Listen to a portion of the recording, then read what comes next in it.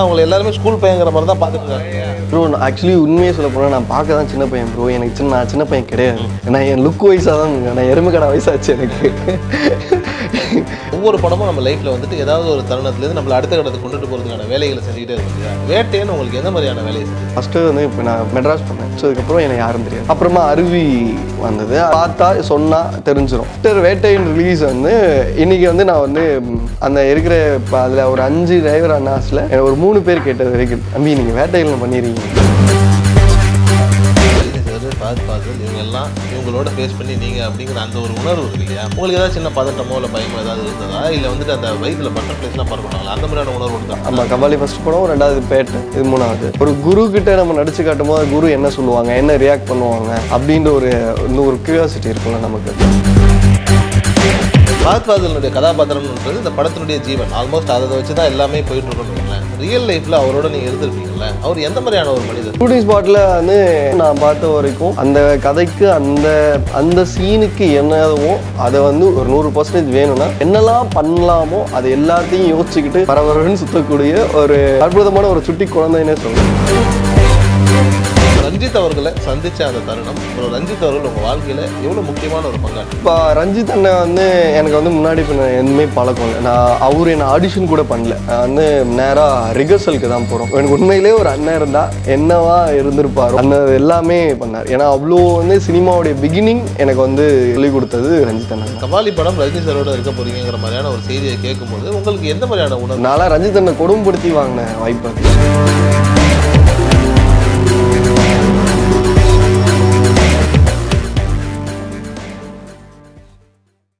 ஆகாயம் நேயர்களுக்கு வணக்கம். நான் உங்கள் அஷ்ரஃப். இன்று நம்மோடு இருப்பது அருவி பாலா அவர்கள். வணக்கம் பிரதர். வணக்கம் ப்ரோ. வேட்டையனில் உங்களுடைய கதாபாத்திரம் பார்த்தேன். உண்மையிலேயே வந்துட்டு ரஜினி சாரோட இருந்து ரஜினி சாரோட ஃபேஸ் பண்ணி ஒரு கதாபாத்திரத்தை நடிக்கணும் அப்படிங்கிறது வந்துட்டு ஒரு அற்புதமான ஒரு விஷயம் தானே. அது ஆல்ரெடி நீங்கள் அந்த ஒரு கபாலியில் பண்ணிட்டீங்கன்னு வச்சுக்கோங்களேன். ஆனால் இந்த இடம் உங்களுக்கான காட்சி, உங்களுக்கான அங்கீகாரம் அப்படிங்கிற அந்த ஒரு இடம் இருக்கு இல்லையா, அது எவ்வளோ அழகாக இருந்தது உங்களுக்கு? எனக்கு அந்த புதுசாக இருந்தது. ஏன்னா வந்து எப்பவுமே வழக்கமாக இருக்கிறதோட கொஞ்சம், ஏன்னா வந்து என்னை சுற்றி இருக்கிறவங்க எல்லாருமே ஒரு ஜாம்பவான்கள். அதை தாண்டி வந்து நம்ம என்ன அந்த இடத்துல வந்து நம்ம தவறுகள் பண்ணாலுமே அதை வந்து நாம் பண்ணக்கூடிய எதுவுமே அந்த பயத்தில் வருமானது ஒன்று. பட் ஆனால் வந்து எனக்கு அது ஒரு நல்ல எக்ஸ்பீரியன்ஸ் அமைஞ்சது. அது ஏன் சீனுன்றதை தாண்டி அந்த கதையில் அது எவ்வளோ இம்பார்ட்டண்டான சீனுன்றதையும் எனக்கு கன்வே பண்ணி அது எனக்கு ஒரு கம்ஃபர்ட் ஜோனுக்கு எடுத்துகிட்டு போயிட்டு அது ஏன் சீனா அப்போ என்னை பண்ண விட்டதுக்கு காரணம் first of all Rajini sir and Bhagat sir, ரித்துகா ma'am and head of the director. So இவங்கனால தான் அது நடைபெற்றது. ஸோ அவங்க இல்லைன்னா நம்ம அங்கே இல்லை. ரஜினி சார், ஃபஹத் ஃபாசில் இவங்க எல்லாம் இவங்களோட ஃபேஸ் பண்ணி நீங்கள் அப்படிங்கிற அந்த ஒரு உணர்வு இருக்கு இல்லையா?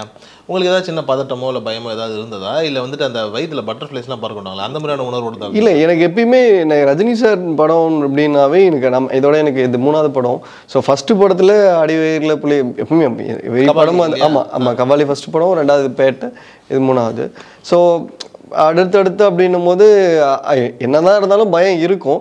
ப்ளஸ் வந்து ஒரு எக்ஸைட்மெண்ட் இருக்கும். அவர் கூட சார் கூட வேலை செய்யும்போது அவர் என்ன நம்ம நடிச்சு, ஏன்னா வந்து ஒரு குரு கிட்ட நம்ம நடிச்சு காட்டும் போது குரு என்ன சொல்லுவாங்க, என்ன ரியாக்ட் பண்ணுவாங்க அப்படின்ற ஒரு கியூரியாசிட்டி இருக்கும்ல நமக்கு.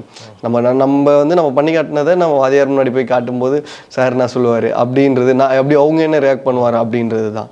ஸோ அந்த எல்லாம் வந்து ஏன்னா எல்லா படத்துலையும் ஒரே சீன் இருக்காது. ஸோ எனக்கு டிஃப்ரெண்ட் எக்ஸ்பிரஷன்ஸ், வேறு மூட்ஸ் இருக்கும். ஸோ அதை வந்து நான் எப்படி கேரி பண்ணுறேன் அப்படின்றது நான் அவங்க முன்னாடின் போது எனக்கு அது புதுசாக இருந்தது. ஏன்னா வந்து நான் கடந்த 2 படத்துங்களையும் பார்த்தீங்கன்னா ஒரு ஃபஸ்ட்டு பேட்டையில் பார்த்தீங்கன்னா ஒரு இன்ஃபர்மேஷன் ஜாலியாக சொல்லிட்டு போயிருக்க பையனாக இருக்கும். அதில் முன்னாடி வந்து ஜஸ்ட் ஒரு ஜாலியான பையன் ஒரு கொஸ்டின் கேட்குறதா இருக்கும். பட் ஆனால் இது அப்படி கிடையாது. ரொம்ப உள்ளே இருக்கிற நிறைய விஷயங்களை உள்ளே வச்சுக்கிட்டு உண்மையாகவே ஒரு பயத்தையோ எல்லா விஷயங்களையும் உள்ளே வச்சுட்டு எல்லாத்தையும் ஓப்பனாக கேட்டுறவும் முடியாது.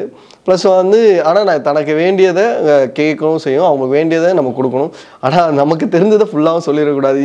இவ்வளோ இருக்குல்ல, இதை நம்ம எப்படி பண்ண போகிறோம் அப்படின்றத இயக்குனர் மூலயமா நமக்கு வந்து கன்வே ஆகிட்டாலும் அவங்க முன்னாடி நம்ம எப்படி பண்ண போகிறோம் அப்படின்ற ஒரு இருக்குல்ல, அது வந்து மிகப்பெரிய நான் இதுவாக பார்த்தேன். அது ஒன்று. அதை வந்து சார் முன்னாடி பண்ணுறதுல எனக்கு ஒரு இருக்கும்போது எப்படியாவது சார் முன்னாடி அழகாக பண்ணிடணும், ஃபஸ்ட் டேக்லேயே அது ஓகே பண்ணிடணும் அப்படின்னு இருந்தாலும். பட் ஃபஸ்ட் டேக் முடியல, பட் ரெண்டாவது டேக் தான் ஓகே ஆச்சு அப்படின்னும் போது ஓகே. அப்பயும் அவர் வந்து அந்த ஃபஸ்ட் டேக் ஓகே ஆகும்போது, ஏன்னா பேட்டையில் வந்து சிங்கிள் டேக்கில் ஓகே ஆச்சு.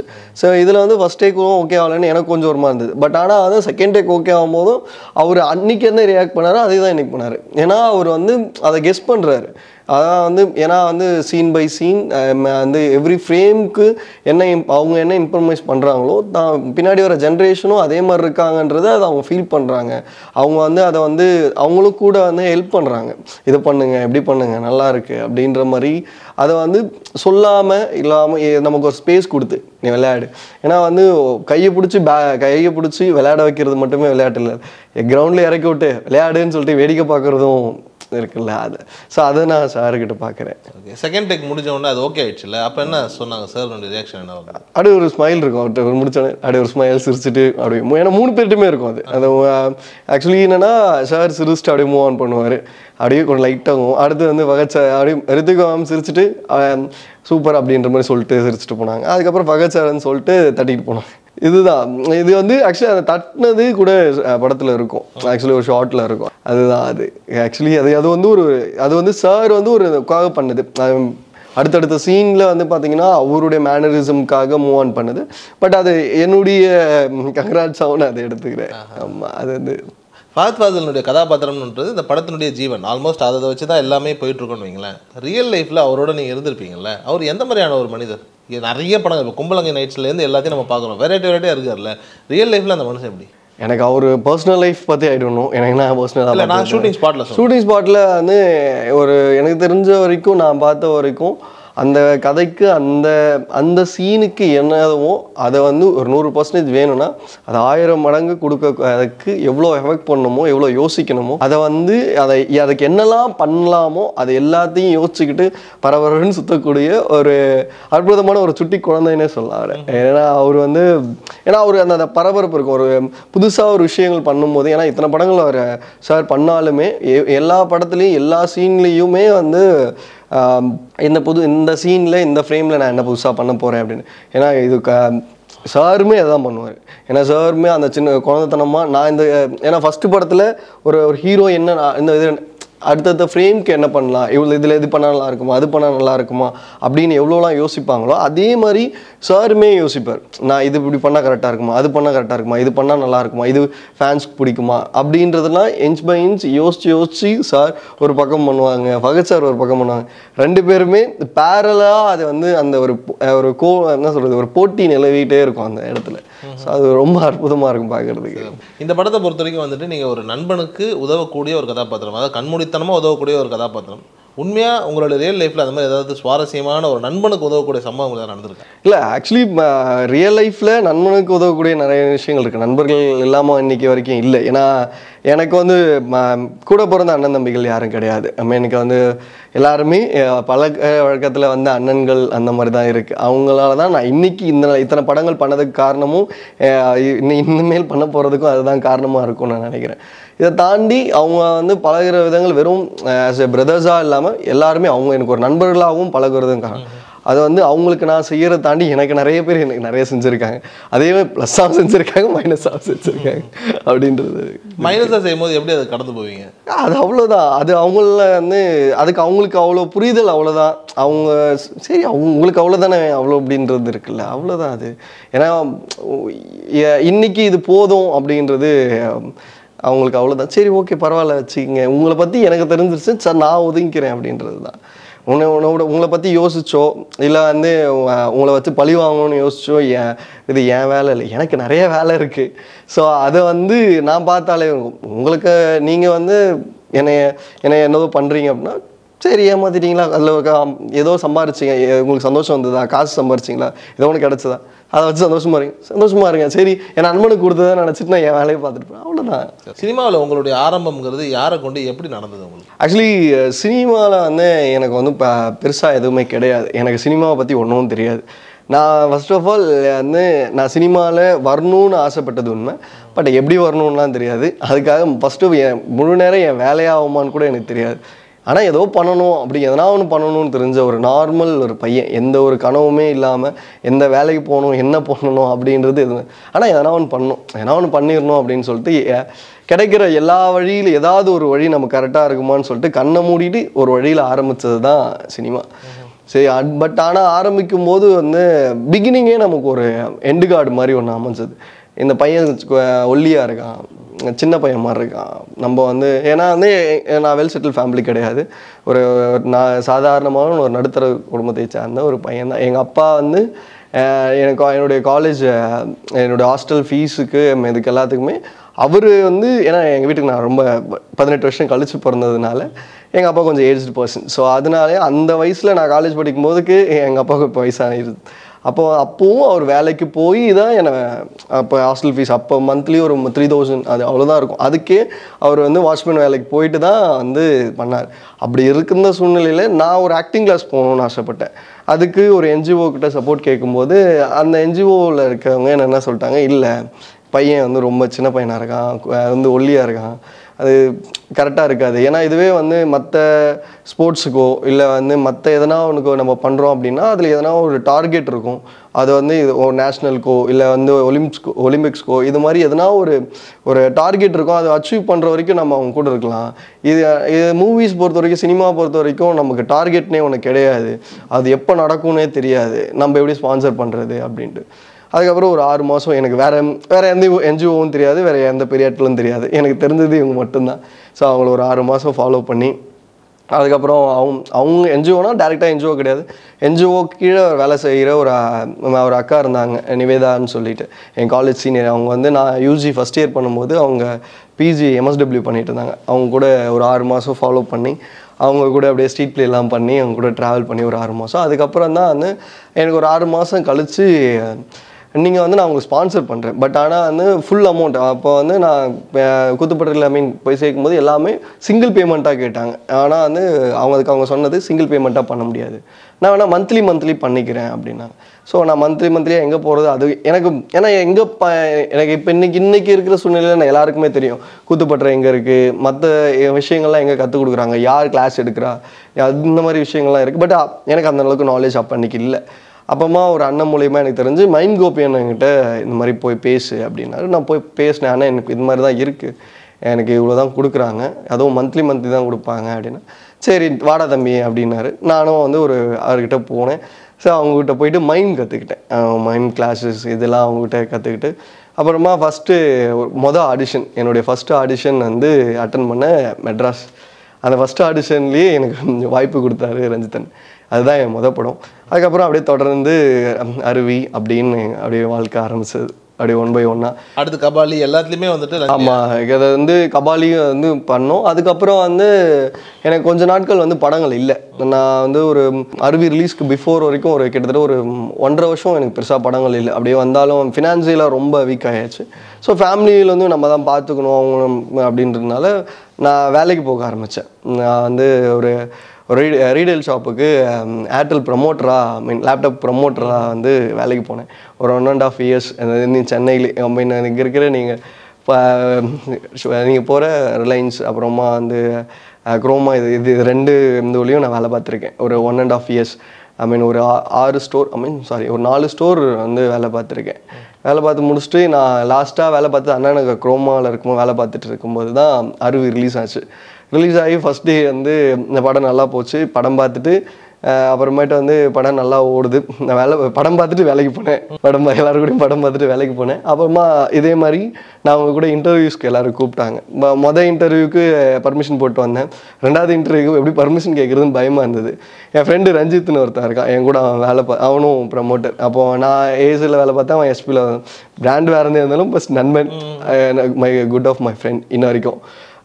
அவங்ககிட்ட கேட்டேன், மச்சான் இந்த மாதிரிரா, இது மாதிரி இருக்குது எப்படின்னு தெரில சொல்லிடுறா, ஏன்னா வந்து இதுக்கு தான் நான் வந்தேன், இதிலே உட்காந்து நீ ஒன்றும் பண்ண போகிறதில்ல, சொல்லிவிட்டு வேலையை ரிசைன் பண்ணிவிட்டு போய் வேலையை பாரு, எதுக்கு வந்து எதுக்கு தானே வந்தேன், அதுக்கு போய் பாரு அப்படின்னு. சரின்னு சொல்லிட்டு அன்றைக்கே இப்போ சொன்னேன், நான் வேலையை இன்னைக்கு இருந்து நிறுத்திக்கிறேன், நின்றுறேன், நான் கொஞ்சம் இப்போ வைக்காங்க. சரி ஓகே, ஏன்னா என்னுடைய காலேஜ் சீனியர் தான் அதுக்கு வந்து டீம் லீடராக இருந்தார்.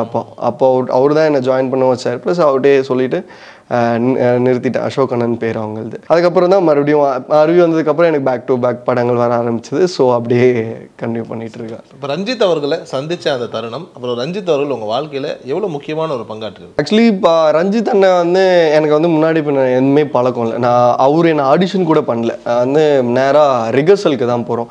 டி நகரில் ஒரு கல்யாண மண்டபத்தில் போகிறோம்.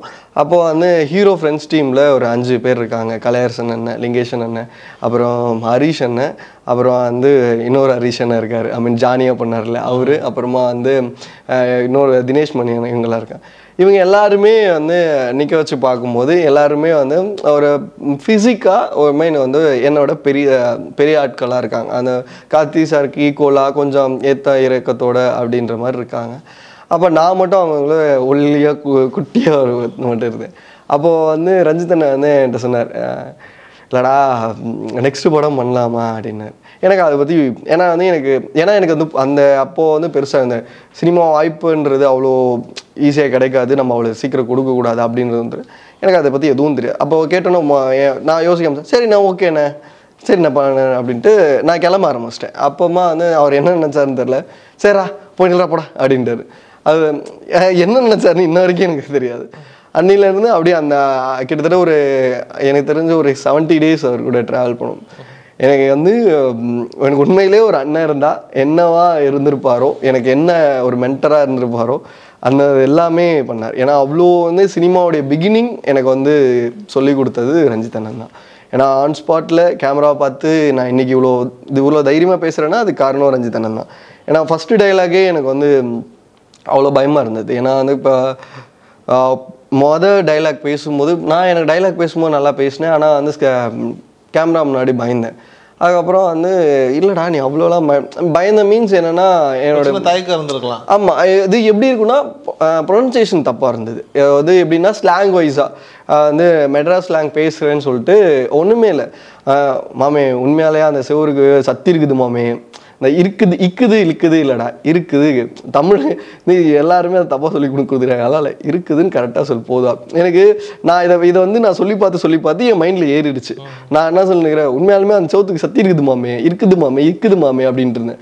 ஐயோ, அப்புறமேட்டு அவர் வந்து இல்லை இது கரெக்டாக அப்படி சொல்லணுன்னே ரெண்டாவது இது வந்து நான் அடுத்த டேக் ஓகே ஆகிடுச்சு. அதுக்கப்புறம் எனக்குள்ளே இன்னும் வேற ஒரு எதனா ஒரு தாட்ஸ் வந்துடக்கூடாது, ஏன்னா ஒரு தாழ்வு மனப்பான்மை வந்துடக்கூடாது அப்படின்றதுக்காக இதே வந்து கல்யாணம் எல்லாரையும் ஒன்றா கூப்பிட்டு ஒரு டைலாக் சொல்லி இது எல்லாரும் சொல்லுங்கடா அப்படின்ட்டு நீ எப்படி சொல்கிற அப்படின்னு சொன்னார். எல்லாரும் கல்யாணம் ஒரு டைம் சொன்னார், லிங்கேஷன் ஒரு டைம் சொன்னார், தினேஷ் மணி என்ன சொன்னார், எல்லா மாதிரி அடிஷன் எல்லாரும் ஒருத்தராக சொல்லும்போது என்னையும் சொல்ல சொன்னார், நானும் சொன்னேன். அப்போமா வந்து அந்த டைலாக் ஆக்சுவலி சொல்ல போகிறது கல்யாணம் தான். அப்போது வந்து என்ன சொல்லிட்டாரு, டேய் இவன் கரெக்டாக சொல்கிறான்டா, இதே மாதிரி நீ சொல்லிடுறா அப்படின்ட்டு அவர் போயிட்டார். என்னது நான் கரெக்டாக சொன்னேண்ணா, எனக்கு தெரியாதுண்ணே, நான் ஏதோ சொன்னார் சொல்லிட்டேன், நீங்கள் என்ன இப்படி சொல்கிறீங்க அப்படின்றது இருந்தது. ஸோ அன்னைக்கு வந்து அவர் ஆரம்பித்ததுக்குள்ள உனக்கு நடிக்க தெரியும், உனக்கு உண்மையாலுமே உனக்கு வருது அப்படின்றத என்னை பற்றி எனக்குள்ள ஒரு நம்பிக்கை வச்சது ரஞ்சித் அண்ணன். ஸோ அது வந்து எனக்கு எப்பயுமே இருக்கும். அதுக்கப்புறம் கபாலி படம் ரஜினி சாரோட இருக்க போறீங்கிற மாதிரியான ஒரு செய்தியை கேட்கும்போது உங்களுக்கு எந்த மாதிரியான உணர்வு? ஏன்னா அப்போ உங்களுக்கு ரொம்ப சின்ன வயசாக இருந்திருக்கும் இல்லையா? அப்போ அந்த அதை ஹேண்டில் பண்ணுற பக்குவம்னு ஒன்று இருக்குல்ல, அது ஃபஸ்ட்டு நான் பண்ணுவோமேன்னு தெரியாது. ஏன்னா வந்து நான்லாம் ரஞ்சித் அண்ணன் கொடுமைப்படுத்தி வாங்கினேன் வாய்ப்பு அது. ஏன்னா முறைக்கு போய் ஆஃபீஸில் உட்காந்தாச்சு, ரஜினி சார் படம் பண்ண போகிறாருன்னொடனே போய் ஃபஸ்ட்டு உட்காந்துனோம். அம்மா சரிடா அப்போ சொல்கிறேன்டா போடா அப்படின்ட்டார். என்னடா எப்படி சொல்லிட்டாரு அப்படின்ட்டு வந்தாச்சு. அதுக்கப்புறம் கொஞ்ச நாள் கழித்து மறுபடியும் ஒரு வாரம் கழித்து மறுபடியும் போனேன். அப்புறமா வந்து ஒரு ஃபோட்டோ ஷூட் நடத்திட்டு இருந்தாங்க அவங்க. அப்புறமேட்டு உட்காந்துட்டு வெயிட் பண்ணுவேன். வந்தார், ஏய் என்னடா உட்காந்துக்கிறேன் அப்படின்னு. நான் சும்மா பார்த்துட்டு கேட்டு போகலான்னு, டேய் நான் தான் சொல்கிறேன் இல்லைடா அப்படின்னு அவர் ஒரு மாதிரி சொல்லுவார். அது ஒரு டோன் இருக்கும், ப்ளஸ் அது நல்லாயிருக்கும். அது வந்து அது இப்படி அந்த டோனில் சொல்லிட்டாருன்னா ஓகே அப்போ நமக்கு ஒன்று இருக்குதுப்பா அப்படின்ட்டு சரி அவர் அந்த ஹாப்பினஸில் கிளம்பி வந்தது தான். அப்புறமா வந்து ஆஸ் யூசுவல் ப்ரொடக்ஷன்லேருந்து கால் வந்து ஐயோ தலைவர் படம் என்னென்னா போயிட்டு ரெடி ஆகிட்டு காலைல 6 மணிக்கே ஸ்பாட்டுக்கு போயாச்சு, எல்லாமே ரெடியாகி உட்காந்தாச்சு. அன்றைக்கி தான் ஃபஸ்ட் டே பூஜை.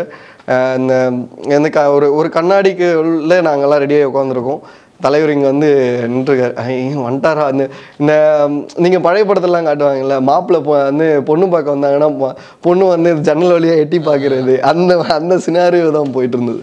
ஸோ அதுக்கப்புறம் வந்து அந்த ஷூட் நடந்த ஒரு 7 நாட்களுமே அந்த ஒரு என்ன சொல்கிறது குச்சி மிட்டாயை வந்து குழந்தை ஆன்னு பார்க்கல அந்த மாதிரி தான் அப்படியே பேன்னு பார்த்துட்டு இவ்வளோ அழகாக இருக்கார்ல அப்படின்னு அந்த மூடு தான் ஃபுல்லாகவே. ஏன்னா இன்னும் படத்தில் கூட வந்து சார் வந்து சேரில் உட்காந்துருப்பாரு, நான் கீழே உட்காந்துருப்பேன்.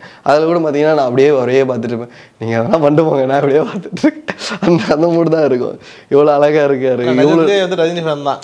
ஆமாம், சின்ன வயசுலேருந்து அது வந்து இன்னமும் எனக்கு குட்டி வயசில் எடுத்த ஃபோட்டோஸ்லாம் பார்த்தீங்கன்னாவே வந்து ரெட்டை ஜடை போட்டு கனகாம்பரம் பூ வச்சு ஜீன்ஸ் பேண்ட் போட்டு அந்த லைனட் ஷர்ட் போட்டு அப்படி சல்யூட் வச்ச ஃபோட்டோ இன்னமும் இருக்குது. எங்கள் ஃபேமிலி ஃபோட்டோ அது. நாங்கள் வந்து ஃபேமிலி எனக்கு நினைவு தெரிஞ்சு நாங்கள் எடுத்த ஃபஸ்ட்டு ஃபேமிலி ஃபோட்டோ அதுன்னு நினைக்கிறேன். எனக்கு நினைவு தெரிஞ்சு அதுக்கு முன்னாடி எல்லாமே பெருசாக ஸ்டுடியோலாம் போய் எடுத்தது கிடையாது. நான் வீட்டிலே இருக்கிற கேமரா வச்சு அப்பா கேமரா வச்சுருந்தாரு. அதனால் வீட்டிலே சும்மா அப்பா கிளிக் பண்ணுறது மாதிரி எடுத்தது தான். ஆனால் நாங்கள் ப்ராப்பராக வந்து வெளியில் போய் கோயிலுக்கு போனோம். அப்போ வந்து கோயில் பக்கத்தில் அந்த ஸ்டுடியோ வச்சுருப்பாங்கல்ல, வேளாங்கண்ணிக்கு போயிருந்தோம். வேளாங்கண்ணி போயிருக்கும்போது அங்கே ஸ்டுடியோ இருக்கும்போது சரி வாங்க எல்லோரும் சேர்ந்து எடுக்கிறோம். அங்கே போகும்போது அப்பா ஒரு பக்கம் அம்மா ஒரு பக்கம் நடுமத்தில் நானே இந்த மாதிரி சொல்லிட்டு வச்சு பொதுவாக வந்துட்டு சொல்லுவாங்க இல்லையா, இப்போ சைல்டுஹுட்டில் வந்துட்டு ஒரு ஆர்டிஸ்ட் வராங்க, சின்ன வயசுலேருந்து நடிக்கிறாங்க அப்படின்னா வந்துட்டு அவங்க பெரிய லெவலில் வந்துட்டு ஸ்டார் ஆக முடியாது, இல்லை அடுத்த கட்டத்துக்கு போக முடியாது, இதில் வந்துட்டு ஏதாவது ஒரு இடத்துல நின்றுவாங்கன்ற மாதிரி நிறைய பேர் சொல்லுவாங்க. அஃப்கோர்ஸ் கமல் சார்லேருந்து ஸ்ரீதேவி மேம்லேருந்து இந்த மாதிரி நிறைய பேர் இருந்தால் கூட இந்த ஜென்ரேஷன் வந்து இப்போ மகேந்திரன்லாம் கூட வந்துட்டு பண்ணுறாரு அப்படின்னா கூட மாஸ்டர் மகேந்திரன் அப்படிங்கிற இமேஜை தாண்டி வர முடியல, நிறைய சிக்கல்கள் இருக்குங்கிற மாதிரியான ஒரு பார்வையெல்லாம் இருக்கு இல்லையா. உங்களுக்கு அந்த மாதிரி ஏதாவது ஸ்ட்ரகிள்ஸ் இருக்கா, இல்லை உங்களுக்கு அந்த ஏதாவது ஃபீல் பண்ணியிருக்கீங்க? ஆக்சுவலி உண்மையை சொல்ல போனால் நான் பார்க்க தான் சின்ன பையன் ப்ரோ. எனக்கு நான் சின்ன பையன் கிடையாது. ஏன்னா என் லுக் வைஸாக தான் நான் எருமை கடை வயசாச்சு எனக்கு. உண்மைக்குன்னே சொல்லிட்டுனா நான் என் காலேஜ் முடிச்சுட்டு தான் நான் இண்டஸ்ட்ரிக்குள்ளே என்றேன். நான் 2013 எனக்கு காலேஜ் 3rd இயர் பண்ணும்போது தான் என் ஃபர்ஸ்ட் படம் பண்ணேன். உங்களை எல்லாருமே ஸ்கூல் பையங்கிற மாதிரி தான். ஆமாம், ஃபிசிக்காவும் அப்படி எல்லாரும் பார்த்து அப்படி இருந்ததுனால அது ஒன்று இருக்குது. ஸோ இப்போ தான் கொஞ்சம் கொஞ்சமாக அதை சேஞ்ச் பண்ணிகிட்டு இருக்கோம். இமேஜ் மாறி. ஆமாம், ஏன்னா லேபிளில் கொஞ்சம் வெயிட் போட்டு கொஞ்சம் ஃபிசிக்காகவும் மாற்றி பண்ணோம். இப்போ வேட்டையின்லையுமே முன்னாடி இருந்த ஃபிசிக்குக்கும் ஃபேஸ்க்கும் இப்போ கொஞ்சம் மாறி இருக்கும். அதுதான். ஸோ அது இருக்கும் எப்படிலாம். நான் மகேந்திரன்கிட்ட கேட்கும் போதும் நான் பர்சனலாக பேசும்போதும் நான் ஓப்பன்டாக கேட்டேன். ஆனால் இந்த மாதிரிலாம் இருக்குன்னு அது தனக்கான விஷயங்கள் கிடைக்கிற வரைக்கும் ஓடிக்கிட்டே தான் நான் நம்பி இருக்கோம். ஏன்னா நமக்கு அன்னைக்கு அண்ணன் சொன்னது ஒன்றே ஒன்று தான், உனக்கு பிடிச்ச வேலையை நீ செய்கிறல்ல. ஆமாண்ணே, அது செய். அது என்னைக்கு உனக்கு மக்கள் கொடுக்கணும்னு நினைக்கிறாங்களோ அன்னைக்கு கொடுத்துட்டு போகிறாங்க. மக்களும் கடவுளும் வேற கிடையாது. அவங்க என்னைக்கு வந்தாலும் அவங்க என்னைக்கு கண்ணு திறக்கிறாங்களோ அன்னைக்கு உனக்கு அது கிடச்சிரும், பிரச்சனை இல்லை. எனக்கு ஒன்று இன்னைக்கு நீ ஆரம்பிச்சிருக்க, நான் உனக்கு பிகினிங்கே உனக்கு ஸ்டார்டிங் டைம் ஒரு கொஞ்ச நாட்கள் நீ ஒரு 5-6 வருஷம் கஷ்டப்பட்டாலும் அடுத்து உனக்கு ஒரு பெருசாக உனக்கு கொடுத்துருக்காங்க நீ டேட்டுக்கு. இதுக்கப்புறம் நீ கொஞ்ச நாள் மேபி கஷ்டப்பட்டா வந்து தப்பு இல்லையே. ஆனால் அதுக்கப்புறம் உனக்கு கொடுக்கணும்னு ஒன்று இருக்குல்ல. அது எப்பயுமே அஸ் யூஷுவல் சூப்பர் ஸ்டார் சொன்ன மாதிரி தான், கீழே விழுந்தால் தான் மேலே எழுந்திரிக்கணும்னு தோணும். அதுதான், அப்ஸ் அண்ட் டவுன்ஸ் இருக்க தான் செய்யும். அதை நம்ம கேரி பண்ணி தான் ஆகணும். உங்களுடைய இலக்கு என்ன சினிமாவில்? ஒரு நல்ல கேரக்டர் ஆர்டிஸ்ட் ஆகணும். அடுத்தடுத்து போயிட்டு இருக்கக்கூடிய படங்கள் இப்போ அடுத்தது வந்து ஈகைன்னு ஒரு படம் பண்ணிகிட்டு இருக்கோம். 50% முடிஞ்சிருக்கு. இப்போ கம்மிங் 19th ஒரு படம் ஸ்டார்ட் பண்ணுறோம். இன்னும் டைட்டில் எதுவும் ரிலீஸ் பண்ணல. உதய் இருக்கார்ல, பானா காத்தாடி, அவரும் நானும் அப்புறமா தீபக்கா அப்புறம் முனிஷ்காந்த் அண்ணன், இந்த மாதிரி கொஞ்சம் எல்லாரும் சேர்ந்து ஒரு படம் ஆரம்பிக்கிறோம். நிறைவாக ஒரு கேள்வி, ஒவ்வொரு படமும் நம்ம லைஃப்பில் வந்துட்டு ஏதாவது ஒரு தருணத்துலேருந்து நம்மளை அடுத்த கட்டத்துக்கு கொண்டுட்டு போகிறதுக்கான வேலைகளை செஞ்சுக்கிட்டே இருக்கும் இல்லையா. வேட்டைன்னு உங்களுக்கு எந்த மாதிரியான வேலையை செஞ்சது? ஆக்சுவலி இப்போது வந்து ரொம்ப வந்து நான் ஃபஸ்ட்டு வந்து இப்போ நான் மெட்ராஸ் பண்ணேன். மெட்ராஸ் பண்ணும்போது நான் மெட்ராஸ் பண்ணி முடிச்சதுக்கப்புறம் எனக்கு யாரும் தெரியாது. நான் வந்து ஏன்னா ஒரு ஆஃபீஸ் போனேன் அப்படின்னா நான் அந்த போஸ்டர் பிரிண்ட் அவுட் போட்டு வச்சுப்பேன். இங்கே பாருங்கள் இங்கே உட்காந்துருக்குது. ஏன்னா போஸ்டர்லேயே ஃபஸ்ட் டைம் என் ஃபோட்டோ வந்தது. ஸோ இங்கே நான் வந்தது அப்படின்னா அதுக்கப்புறம் கொஞ்சம் நாள் போவேன். நான் இந்தந்த படங்கள்லாம் நடிச்சிருக்கேன், இந்தந்த சீன்ஸ்லாம் சொன்னால் ஞாபகம் வந்து. அப்புறமா அருவி வந்தது. அருவிக்கு அப்புறம் மேக்ஸிமம் ஒரு 80 மெம்பர்ஸ்க்கு வந்து நான் பார்த்தா சொன்னால் தெரிஞ்சிடும். ஏன்னா அந்த படங்கள் பார்த்த எல்லாருக்குமே வந்து தெரிஞ்சிடும். அதுக்கப்புறம் கனா வந்து மேக்ஸிமம் எல்லாருக்கிட்டையும் என்னை கூப்பிட்டு போச்சு. கனா ப்ளஸ் A1 அது வந்து எல்லோரும் கொஞ்சம் மேக்ஸிமம் கூப்பிட்டு போச்சு. அதுக்கப்புறம் பேட்டையும் கொஞ்சம் கொஞ்சமாக நான் நெருங்கிக்கிட்டு இருந்தேன். இப்போது அந்த மாதிரி அதாவது லேபிள் அப்படின்னும் போது ஓடிடிலையும் எனக்கு ப்ளஸ் வதந்தி இது எல்லாமே இந்த ஓடிடி பரவலாக கொஞ்சம் போனதால நான் இன்னும் கொஞ்சம் எனக்கு இப்படி இருந்தாலுமே வந்து நான் எனக்கு கொஞ்சம் எல்லா படத்துக்கும் நான் ஒரே மாதிரி இல்லாமல் கொஞ்சம் கொஞ்சம் என்னால் முடிஞ்சது ஏதோ முடி வயசாவோ ஏதோ ஒன்று மாறி இருக்கலாம். அப்பப்போ ஏன்னா திடீர்னு ஃபுல் ஷேவில் இருப்போம், திடீர்னு ஷார்ட் கட்டில் இல்லைன்னா லாங்கர், அதனால் நிறையா சேஞ்சஸ் இருந்ததுனால ஏன்னா நிறைய கன்ஃபியூஷன்ஸ் இருக்கும். இவரா அவரா அப்படின்னு யோசிச்சுக்கிட்டே ஏன்னா கண்டுபிடிப்போம். ஒருவேளை ஏன்னா பார்த்துட்டே இருப்பாங்க, ஒருவேளை அவராக இருக்குமோ இல்லை இவராக இருக்குமோ இல்லை இவன் எந்த பையனாக இருக்குமோ அப்படின்னு ஏன்னா நம்ம காதுபடியே பேசிட்டு போயிடுவாங்க. ஃபார் எக்ஸாம்பிள் வந்து எனக்கு வந்து ஃபைட் கிளப்பும் லேபிளும் வந்து ஒரே நாளில் ரிலீஸ் ஆச்சு. என்னுடைய எபிசோடு லேபிள் 8th எபிசோடும் ஃபைட் கிளப்பும் ஒரே நாளில் ரிலீஸ் ஆச்சு. நான் அன்றைக்கி வந்து ஃபைட் கிளப் படம் பார்க்க போயிட்டு இருக்கும்போது இந்த பையன் லேபிளில் நடிச்சிருக்கான், அந்த பையன் மாதிரி இருக்கான், ஆனால் இந்த பையன் இதுலேயும் நடிச்சிருக்கு, இப்படி அவங்களுக்குள்ள இந்த கன்ஃபியூஷன் இருந்தது.